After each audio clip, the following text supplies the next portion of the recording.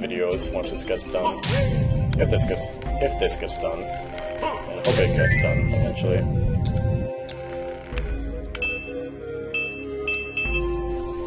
So now we just gotta knock this Jiggy down before the time goes down. I don't know how just bumping into a big tower vibrates it a bunch. It must be really weak stone it's made out of. I hope the video quality isn't too bad so far. I've been messing around with a few different formats to see which is the best. I'm not really seeing too noticeable difference between them. So, okay, looks like I knocked it down all the way.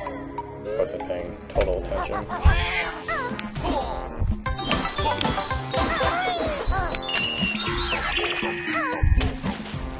So now we've officially completed this world.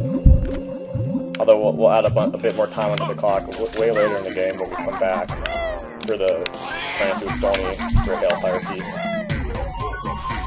We've already opened the prison door, so all I gotta do is... I don't want to talk to her, but... Another cutscene you gotta sit through. You know the cutscenes in this game aren't that long. If you see Delverto stand up, you can see her tail through her legs, which just doesn't look that right.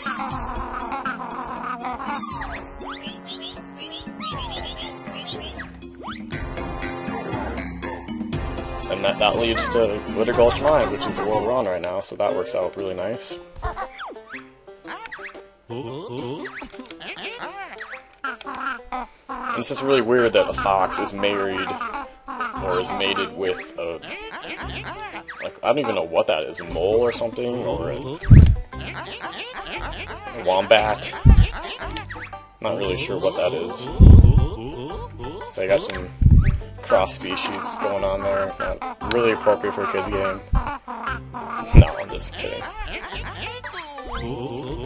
So... I like how she went in before you, but then she comes in after you walk through, so must be doing some time travel.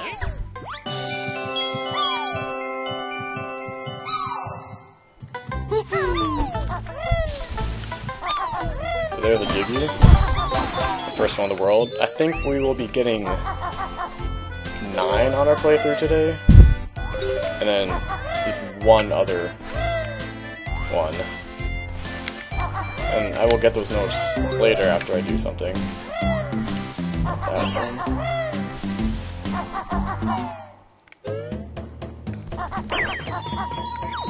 gonna activate this warp pad.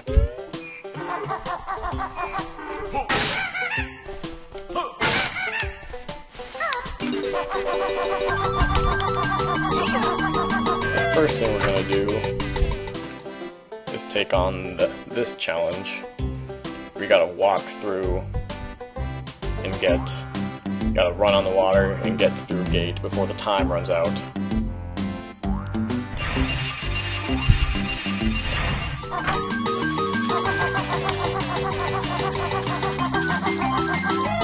So I saw a video of one of the speed throughs. This guy takes a really cool way of getting there. He goes up through here. You can get that ginger on the way, which is hard to find it differently.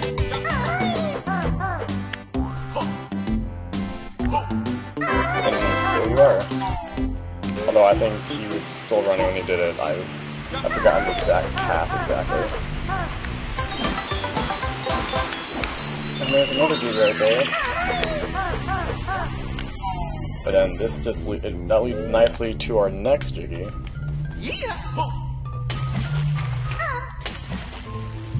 These are the flooded caves I was talking about, but if you know which pipes to take, it's not that hard. And it's super quick, actually.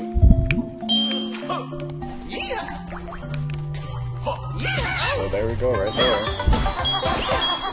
You guys hiding paths under the ground. Like, pretty noticeable.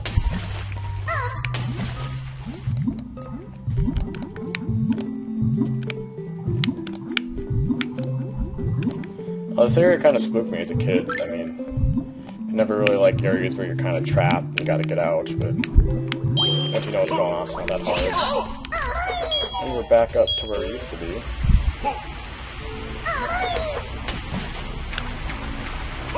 Is it right there? You can see a kazooie boulder right there. You learn how to break those in the 4th world, Jolly Roger Lagoon, and that leads to the Mega Globo that you can unlock if you get the ice key. Hidden down here is the Treble Cloth for the old world, which I think is a pretty nifty hiding spot. I mean, I don't think I would have noticed it. I mean, I've noticed it obviously, but it's a bit easy to overlook if you're not paying attention. There's also a Jinjo in here that I just oh, I forget, you can't get it yet. Yeah, the Jinjo you get in this world, you actually get...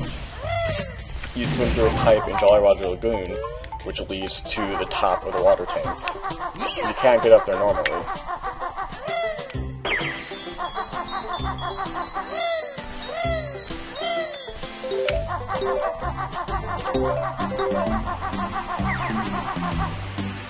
And that's the Jinjo we can't get yet, because it has the springy step shoes.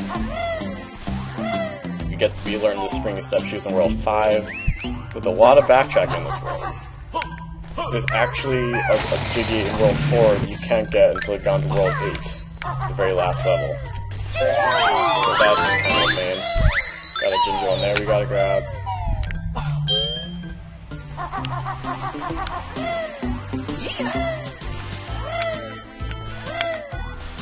Alright, so now we're gonna head to Mumbo's house. Or actually, yeah, we'll head to Mumbo's house. I'm just trying to get orientated.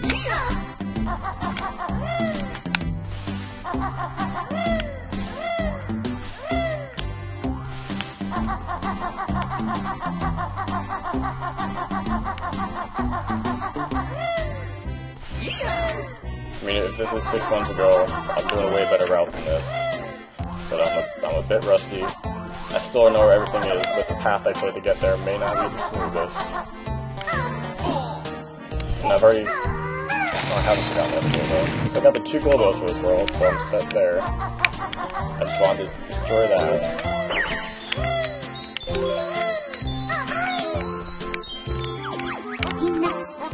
You know what, I'm gonna go to Wumba's and get her stuff taken care of. I don't care. I think that'd work out better. So I just wasted some time going to Wumba's house, but still.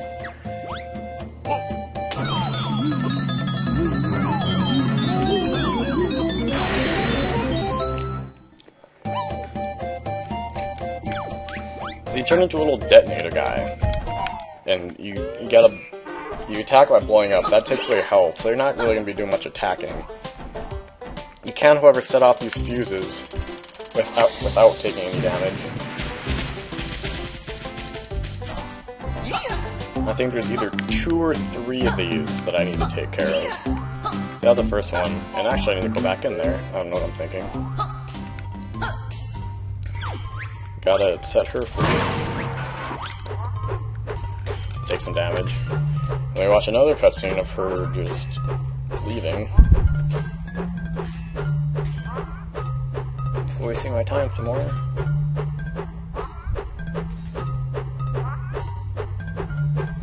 Yeah, there's 3 of the things I need to blow up.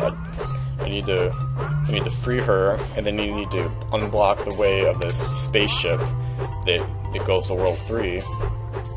And then you need to unblock a path to the Jinjo. There's actually an alternate entrance to the water caves I was just in that you do by blowing up another place, but since I use the other exit to get there, I don't need to do that now. Like, there's no reason to go and get that exit. You can blow it up. So that's a time saver if you're looking to do a quick run through this game.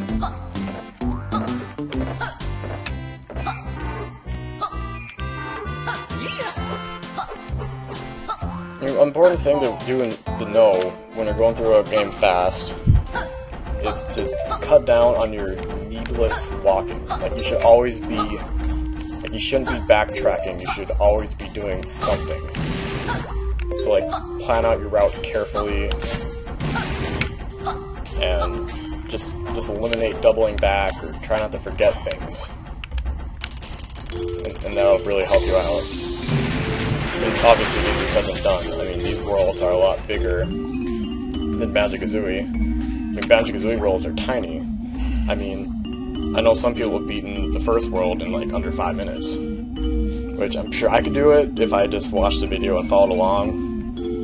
But it's a lot harder to follow along, like a speed play video on this game, because the worlds are just so much more open, and you gotta know exactly where to go, because it's less linear. It's that simple. Ironically, I actually know this game better, and I can